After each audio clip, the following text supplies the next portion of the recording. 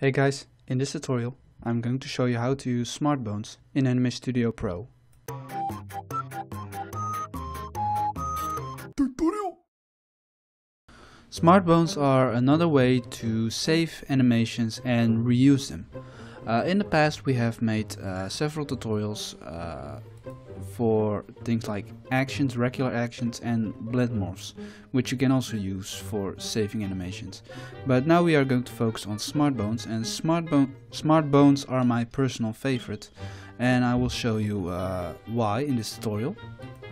So what I want to do, I have my main character here on screen, and I want to give him both a angry look and a sad look with his eyebrows.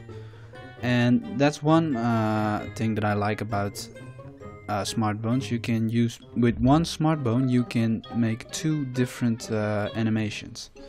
Now before I start to make the Smartbone, I will add something on the eyebrow layer. I take the eyedropper tool.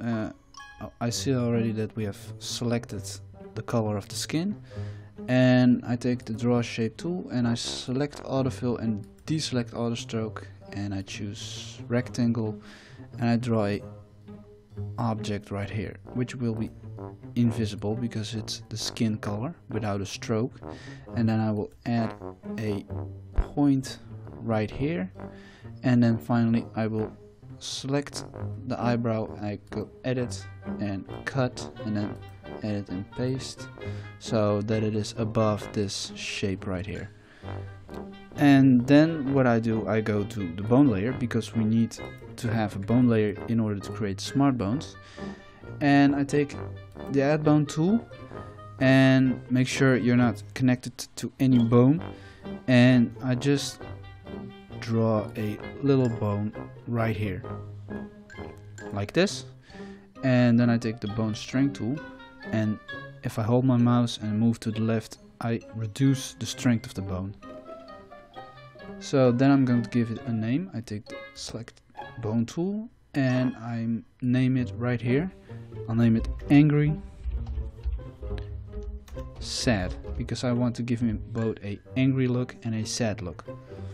So now what I'm going to do is I'm going to bone, and I click on make smart bone dial, and then this appears right here, and you see it's the same name as the bone. That is correct. And right here you can change the angles, but I will leave it like it is. And you see now a angle is under the bone, and what you also see is that we're on the timeline has become blue. We're on a different timeline right now, and you see we have two actions right here. One action, if you move the bone,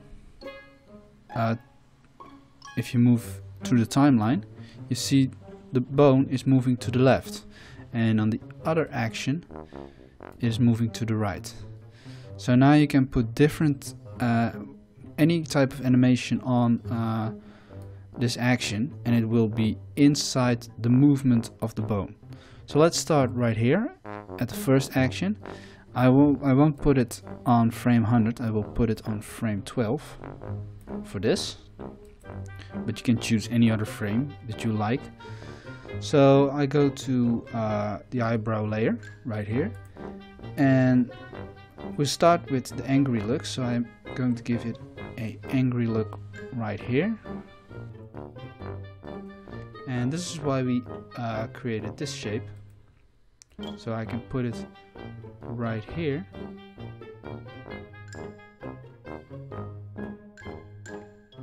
Now he has an angry look. Now if you would go through the timeline, you see it's not going the way we want. We need to change some things about it, and this is why I also like the Smartbone so much, because you can change anything in between the keyframe, which you can't do with, for instance, blend morphs, because then you have to put everything on frame 1. But let's do that right now.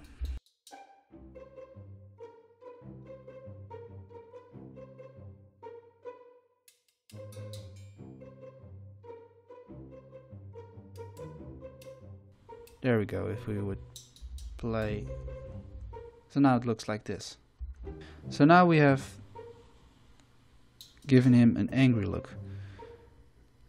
Now, let's see. As you can see, the bone is now moved to the left on frame 12, and we have animated the eyebrows within frame 0 in frame 12.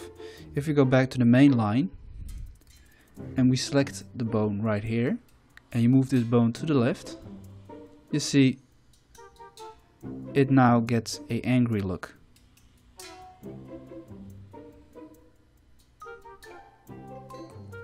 And you can do, of course, make a second action where you can give him a sad look. And I will put it also right here on frame 12. Doesn't really matter, but I will put, oh, wrong tool, transform points tool. I take these points and I will just like this, and then go back to the, oh, make sure the bone is, yeah, everything is good.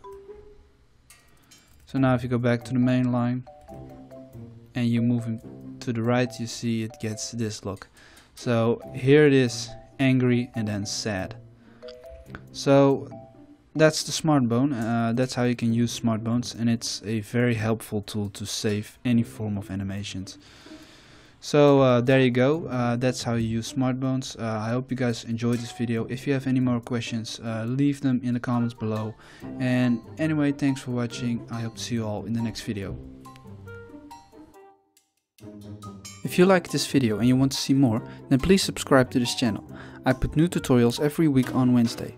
I also make animations myself. I will upload them within 1 or 2 months, so if you're interested you can watch those too. Thanks for watching guys, and I hope to see you all in the next video.